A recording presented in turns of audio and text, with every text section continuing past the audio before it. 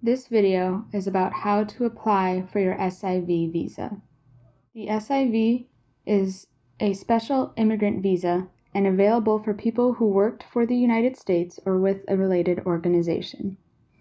For people who worked by or on behalf of the U.S. government in Afghanistan, or for people who worked with the International Security Assistance Force, or ISAF, or a successor mission in a capacity that required the applicant to serve as an interpreter or translator for U.S. military personnel while traveling off base with the U.S. military personnel stationed at ISAF, or to perform activities for the U.S. military personnel stationed at ISAF.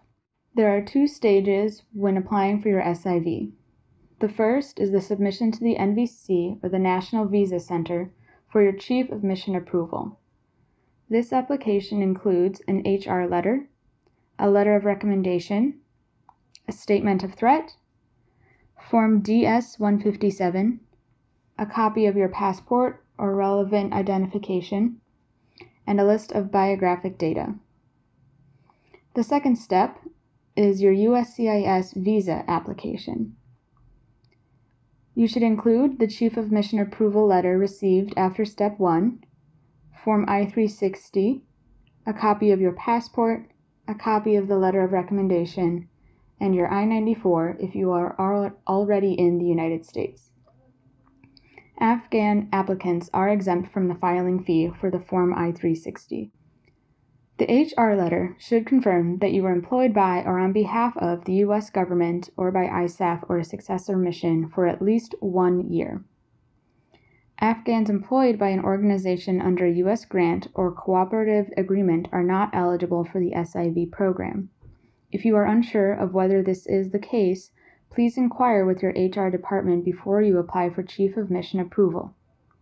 Afghans who were employed by contractors or subcontractors to work at ISAF or a successor mission do not qualify for the SIV program.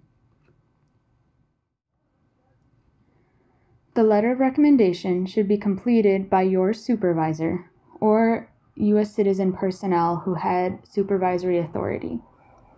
They should make sure to be specific to each applicant and make sure that the name and relevant dates in the application are correct. You should also include a statement of threat, which you must write, sign, and date, describing the threats you face as a result of your employment with or on behalf of the U.S. government in Afghanistan. Although statements provided by other parties may be included, you must provide your own statement. Use a lot of detail. You should also complete the DS-157, which is available online. It is this one-page form. You also need to include a list of this biographic data. The first name, last name, other names used, mother's name, nationality, passport number, date of birth, place of birth, gender, marital status, email address and phone number, work location, and residence. You should also include a copy of your ID, whether that is your tazkira or a passport or other relevant IDs. Remember, English translations for every document you submit to the NVC should be translated into English. You can also submit copies of your work badges. Once you have all of this together, you can scan it as one PDF and email the list of documents to Afghan SIV application at state.gov. You should list as the subject of the email your name and SIV applicant. For further information on your SIV submission or other questions, please visit this link. Your email to the Department of State should contain the principal applicant's name and the application date. Please use an email address that the NVC can respond to for further communication. Once you submit your NVC, you will get an NVC or cable number once you submit your documents. You will eventually get this Chief of Mission approval letter. Once you get this letter, which should be within 90 days of your first submission, you can move on to step 2.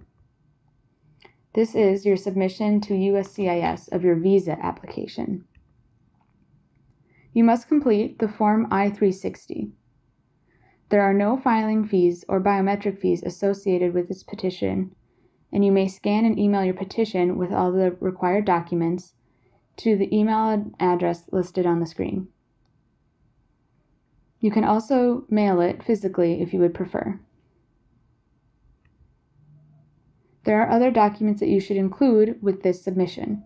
This is the copy of your passport or tazkira or identification, a copy of the letter of recommendation, a copy of the Chief of Mission approval letter, and your I-94. If you are not sure of your I-94, you can go and retrieve it online. You should search for Get Most Recent I-94 and fill out your info. Your I-94 will look something like this. If you were paroled into the U.S. with a lot of other Afghan refugees, your class of admission will likely say OAS. Once you gather all these documents and finish the form, you can scan the whole file to this email address.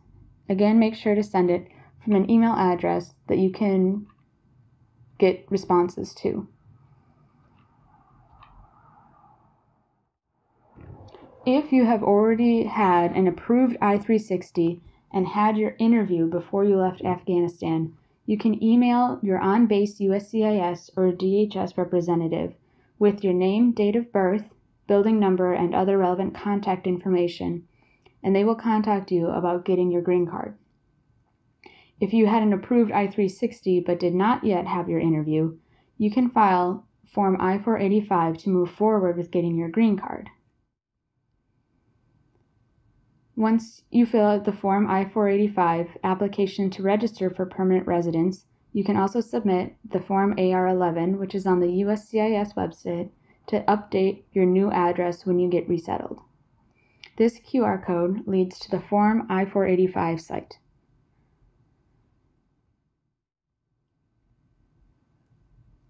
The Form I-485 should be completed by each person seeking to adjust their status or to get their green card. If you have further questions about your SIV application, you can visit the NVC using the QR code on the left.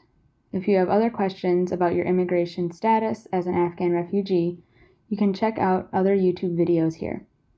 Thank you.